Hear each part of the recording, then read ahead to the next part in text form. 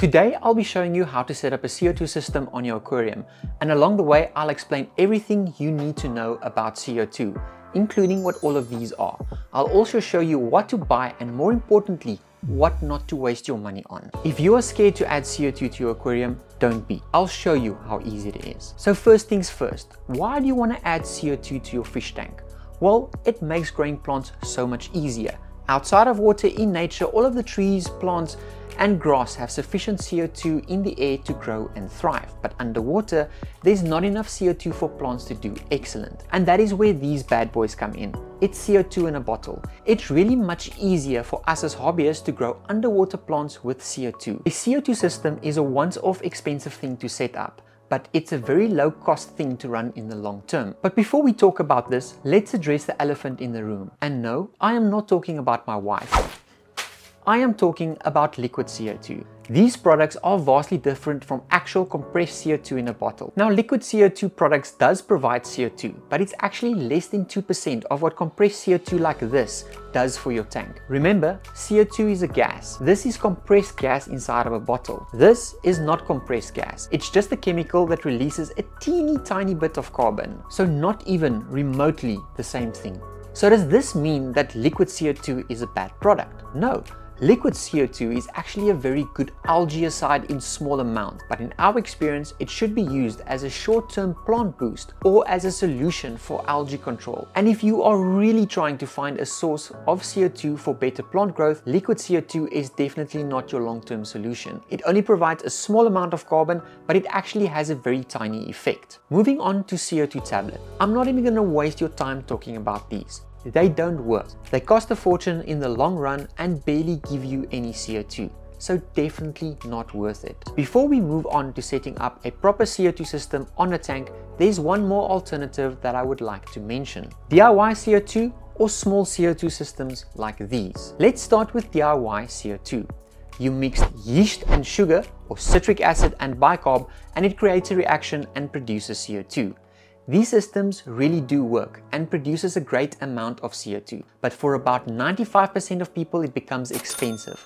It becomes an effort to control. It creates inconsistencies which results in blackbeard algae. And it's just frustrating because it's a very hands-on experience. The main reason why we don't recommend DIY CO2 is because it produces inconsistent CO2. When you add the ingredients together in the beginning, it produces a lot of CO2.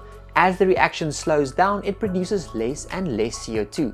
You'll probably end up having to buy chemicals to control the algae. So I'll say it again, for most people it's not worth the effort or money to try DIY CO2. Rather save your money and spend it on a proper CO2 system. But if you really can't afford to spend $200 or more on a proper CO2 setup, DIY CO2 might be an okay solution. But honestly, we don't recommend it due to the hands-on approach and the issues that comes with it. Alternatively, these smaller and cheaper starter CO2 setups are available, but once again, they don't work as well as a proper CO2 setup, and mostly they give you more headaches in the long run than anything else. They don't dissolve the CO2 as well as a proper setup like this, and it doesn't work as well as you want it to work. Unless your tank is smaller than 10 liters, then it's not so bad.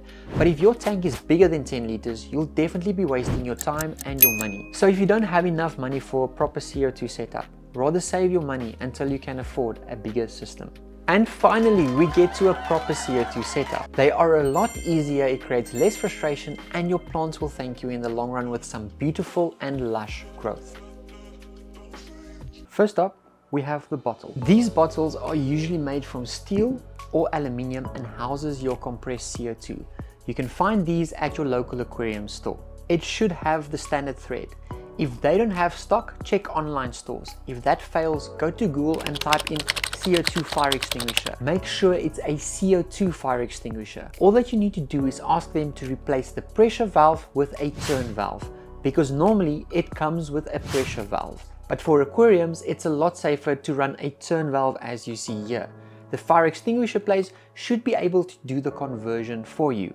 The price of these bottles in South Africa are between 1,300 to 3,000 Rand, and this should include the turn valve conversion. So now that we have the bottle, we need a way to regulate the CO2 that comes out of the bottle to make sure we add the right amount of CO2 to your aquarium. That is what a regulator does. Strideways is the sponsor of this video. They make extremely good quality regulators. They have the small form factor compact regulator like this one, and then they have the big boy regulator like this one. This one allows you to add a manifold to it. This will enable you to run more than one aquascape from one single bottle.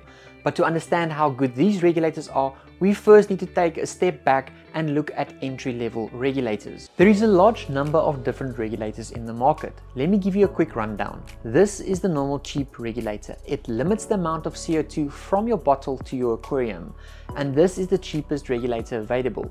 Next to that, we have a regulator with a solenoid.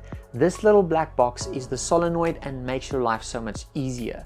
Remember, you don't want CO2 in your aquarium to run for 24 hours because that comes with its own set of issues. You only need the CO2 on your tank when the lights are on. That is when the plants use the CO2. When the lights are off, the CO2 can stop. So this solenoid connects to a timer. This makes your life as an aquarist so much easier. If you compare these regulators with this regulator, this one you have to switch on manually every single day by turning this dial. What the solenoid does with the timer, you set it up once and you forget it until you run out of gas. So do yourself a favor and get a regulator with a solenoid. It's much easier. And if you can, get a higher quality regulator like the Strideways ones. You get a 3-year warranty with it and it's made with much higher quality parts.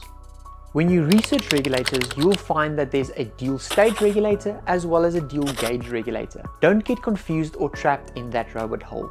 If I have to speak about the differences in dual stage versus dual gauge regulators, it will be a 20-minute video in itself. I'll leave that for another day. That being said, with today's technology, there is nothing wrong with only having one gauge or a single stage regulator, especially if you go for the higher end products like the Strideways. So let's summarize from the cheapest to the most expensive. This regulates the CO2 and requires manual intervention. All of the other regulators have got a built-in solenoid. All that you do is you hook it up to a timer and you are good to go.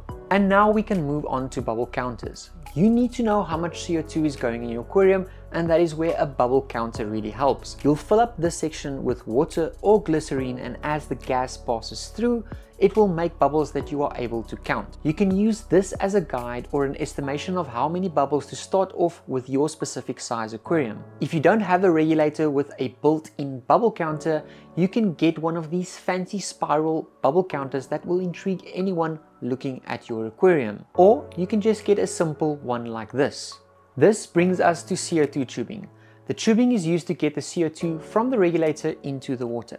You can use regular, silicone or PVC tubing, but silicone or PVC is not CO2 resistant. That means over time it will break, crack or get tiny holes as it erodes the CO2. That is why we use CO2 resistant tubing. This tube is made from polyurethane and the CO2 won't affect it. It is slightly more expensive, but it is recommended to get the right CO2 tubing to avoid having issues down the line with CO2 leaks. Along the tube you can add a non-return valve. All that this does is it makes sure that the water does not run back from your aquarium into your regulator. Now with the higher end regulators, the non-return valve is not necessary, as this section already has a built-in bubble counter. A lot of people actually don't know that this section already has a bubble counter built into it, but it actually makes sense when you think about it, because there's water inside of the bubble counter. How does this water not run back into the regulator? Well, the simple answer is there's a non-return valve in this section. Don't use these cheap ones meant for air. They really don't work after a few months. Rather buy a proper one meant to deal with CO2 and high pressure. And then lastly, let's talk about the diffusers. All that the diffuser does is it makes the bubbles very fine. You want the mist as fine as possible. Bigger bubbles travel a lot quicker to the top. The slower the bubbles rise, the more time the CO2 has to dissolve in your water before it reaches the top. From our experience, the diffusers with the brown discs works the best to create a fine mist bubble effect. White discs still work, they're just not as efficient in our experience. It is also recommended that the flow of the water somehow disrupts the flow of these bubbles going to the top. This means that if the bubbles don't go straight up, they spend more time in your aquarium and dissolve a bit better. This also brings us to inline diffusers or inline reactors. An inline diffuser is added in your outflow pipe of your canister filter or sump. This helps in getting the equipment out of your aquascape, but in our experience they don't work as well as running the CO2 directly into your tank, so we don't recommend that you use them. They do however work better for a shallow tank. In a shallow tank there is not enough space for the bubbles to dissolve before they reach the top. Inline diffusers works much better for shallow aquariums. Now that you understand everything, let's put a CO2 system together. We will start with the bottle. Today we'll be using a standard 2 kg bottle with a very good strideways regulator. We'll also use an ADA CO2 resistant tubing, ESTA non-return valve and a twin star diffuser. We're going to start with your regulator. First thing you need to do is adjust the middle dial to about halfway. Then you'll take your regulator, first make sure it has a seal on this section, and then you'll attach it to the bottle. Once you've attached it, you'll hand tighten it until you can't adjust it anymore. Once that is done, you'll take your spanner. This spanner is usually included with the regulator. Do half a turn while keeping the dials pointing up. Next up is the bubble counter. You'll proceed opening this section at the top. Be careful that the seal in this section does not fall out. And then you'll take a syringe with either water or glycerine. You can then fill it up between 3/4 and all the way full. And now when the CO2 passes through, you'll be able to count the bubbles. Make sure the seal is in the right position and proceed to close the bubble counter again. You'll open up the far top section. Take your CO2 tubing, push this section you took off over the CO2 tubing. You can now push the CO2 tubing over the nipple and then fasten it by attaching this section that you took off. Next, you'll take the rest of your tubing and run it into your tank. Next, you take your U-bend and attach it along the pipe, making sure you leave enough CO2 tubing for the inside of your aquarium. You will cut your tube and attach it to your U-bend. This will make a nice clean round look for your CO2 tubing. Next, you'll take your diffuser. When you take out your diffuser, you'll most likely also see a suction cup. You can attach it to your diffuser. It is important to remember that when you attach your diffuser to your tubing, you should not hold it here, because that part is very fragile. Rather hold it like this. If you hold it here, it will break, so it's much safer to hold it here. I cut the tube a bit long. We need to calculate the distance. I calculate it to about here. Cut it and reattach the diffuser. Now you take your non-return valve. The non-return valve usually has a section with an arrow.